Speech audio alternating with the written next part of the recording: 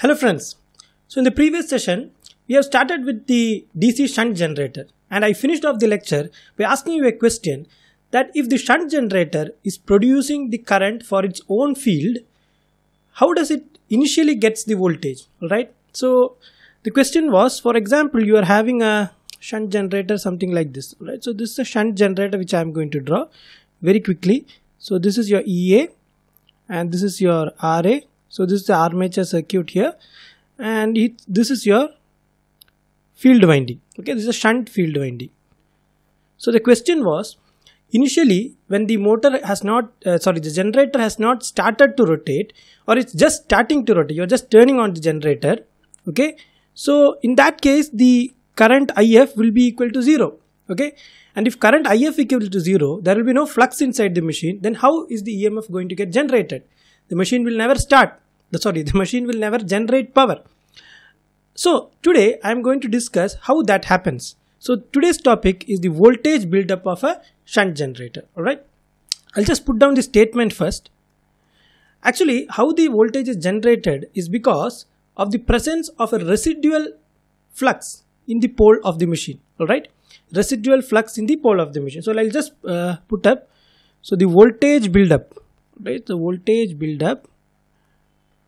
I'm writing it down so that you can also take it down in your notebooks. Alright, so voltage buildup depends on the presence, alright, on the presence of a residual flux.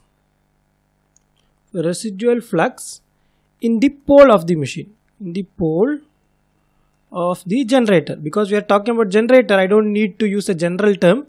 So let us take it as the pole of the generator. Now residual flux, you know that in the BH curve, okay, of a magnetic material, you know that something like this, right? You have already learnt it. Now at this point, when the current equal to 0, when the MMF equal to 0, you find that there is a little bit of flux which is present, and this is called the residual flux. Okay, so this much value is the residual flux. So the voltage buildup of the machine, actually the generator, depends upon the value of this residual flux. Okay, let's see what happens here. Now what happens is that when the machine is going to start, right, the machine is going to start and you're just starting to rotate the machine, initially the EA generated will be due to the residual flux of the machine. Alright, so EA is equal to K phi omega, you know that. So in the initial case, it will be the residual flux which gives the EMF.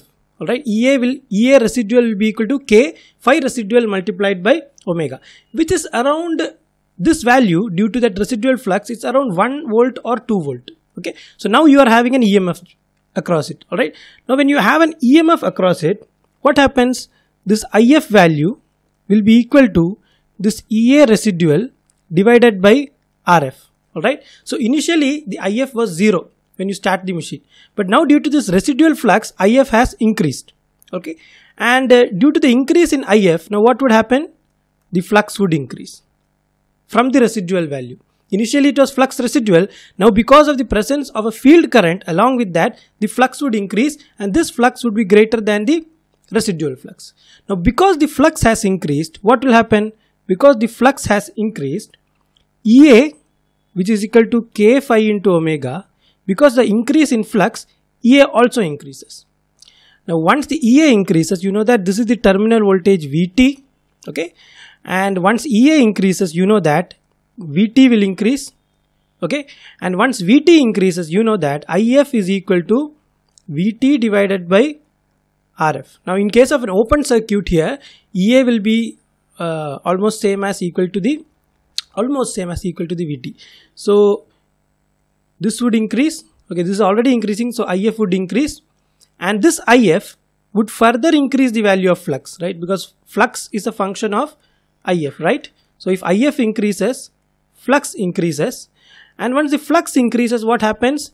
It comes back to this position. So it is like a closed loop. Okay, so once flux increases, again EA increases, again VT increases, again IF increases, and again flux increases. So it is going to go through a loop like this. Now till how much this will go? Okay, can flux keep on increasing inside the magnetic poles? No, it cannot increase. That is when the non-linearity sets in, which is called the saturation non-linearity. That you already know, right? So if this is the value of IF, okay, and this is the value of flux in the pole, as initially it would increase, but as saturation kicks in, it would gradually decrease. The increase in flux with respect to IF would gradually decrease, and at some point here you call that the machine is in the saturated condition.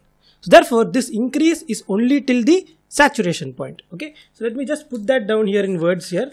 Just refer the notes. Okay, so what happens? Eventually the saturation, okay, eventually the saturation of the poles limits the terminal voltage, right? So once the flux value has reached a constant value, EA will be not going to change because omega is constant. You are rotating it at 1000 rpm, 1600 rpm, 1008, that is up to you. So this is constant, and once saturation sets in, this is also a constant, and K of course is a constant. So EA is constant, therefore VT is a constant, and therefore the increase in EA is stopped there, and finally IF also reaches a steady value. Alright, terminal voltage of the generator. So this is how the voltage is going to build up. So graphically let us see what happens here. Alright, so what happens is that, let me just plot a graph between EA, this is also equal to VT, okay, both the graphs are going to be same here, and this is IF, okay, amperes, this in volts. Okay, so initially when IF is equal to 0, there will be a residual flux, and because of that residual flux you will have a residual EMF, right? So this point will going to correspond to a residual EMF. So this is EA residual. This point is EA residual. Now because of this EA residual, I told you the IF is going to increase, right? Because the initial IF was equal to 0, and but when voltage is there, IF is going to increase, right?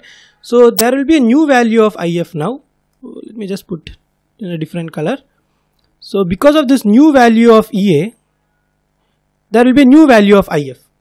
Now because of this new value of IF, the flux is further increasing, alright? And because of that, EA also will increase. So therefore, graphically in usually textbooks they put it like this. So this is going to be your new value of EA. New value of EA. And because of this new value of EA, the value of IF will further increase. See, this is let me just call it as IF1, and this is IF2, okay? And because of this new value of IF2, the EA is further going to increase. So this is your EA1, EA2, okay? So this is going to be the next point, alright? And this point is going to continue. So it will go like this. Again increase, like this, it will go finally till the machine is going to saturate. So the graph will look something like this. So finally here the machine is going to saturate, okay? So at this point where the machine is going to saturate here, remember that I have not connected any load to the machine, right? This is all happening under the no load condition, right? So this is the IF at no load condition, this will be IA at no load condition. So in this particular machine, finally saturation has sets in, the EA settles down at a value which is EA at no load. In case you load the machine, you can find the terminal voltage also. Now RF is equal to VT divided by IF, right? So for that you can have another graph which is the resistance graph, alright? So that graph will look like this. It is a linear graph.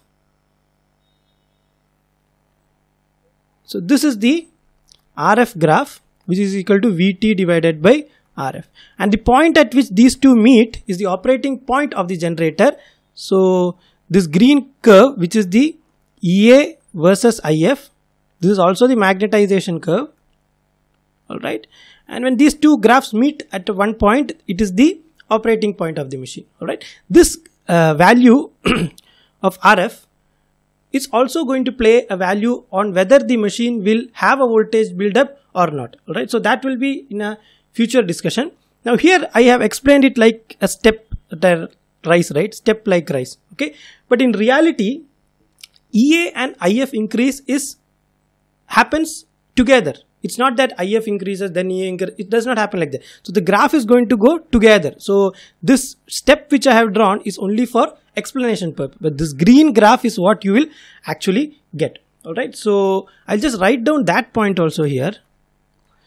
The steps, okay, are just for explanation, and EA and IF increase simultaneously. EA and IF increase simultaneously, okay, until steady state condition. Until steady state condition kicks in. Okay. Now, so this is how the voltage builds up in a shunt generator. Now, when you, for example, you are having a shunt generator and you are starting, but there is no voltage buildup. That means this process itself is not occurring. So what will you do? Let us see that in the next lecture. That is, why does not a voltage buildup occur in a shunt generator, and what you can do to make the voltage buildup in a shunt generator. That is, I am going to give you the problem and I am going to give you the solution. Alright. So that is with this lecture today. I hope you have liked this particular session. In case you are having any doubts, please put them in the comments below. And in case you like the video, you please press the like button and share and subscribe the channel. And I'll see you in the next video. Thank you.